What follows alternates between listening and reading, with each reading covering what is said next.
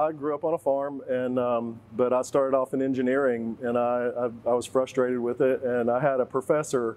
I took a horticulture class, and he told me that he thought that I could be a good scientist, and I just wanted to be like him. So he helped me get into graduate school. And, from then on, I was immersed in it.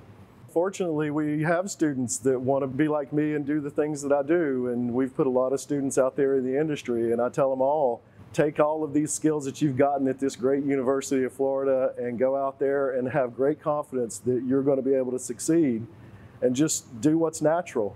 And they do, and they've become great successes.